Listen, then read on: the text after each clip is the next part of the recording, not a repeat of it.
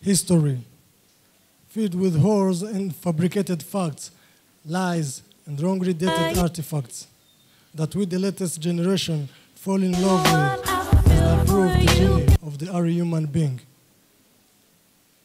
History, so filled with men covered in glory, but whose deathbeds embodied the word sorry. As for many of them to become glorious, they saw no way other than being murderers.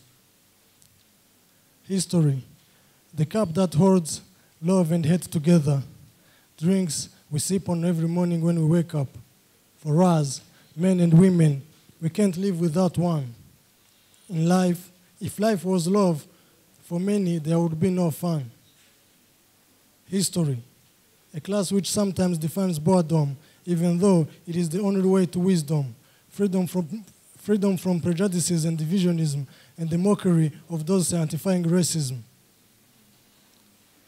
We had greats from each part of the world, but to some people, you, history, have been cold. Winter was coming, and not only John was to snow. A known fact, but hey, why not start a war?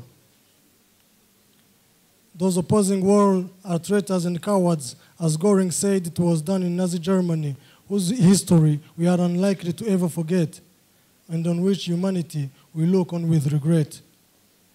I powerlessly look at how wars keep eating men, like chicken wait for friends taken to the kitchen, only to forget moments later that they even existed. Is blood and iron the way we should be defined? That's the choice we face. Kill the other, or swallow our pride and live together, and do everything possible not to regret that all history has taught us is how to forget. Thank you.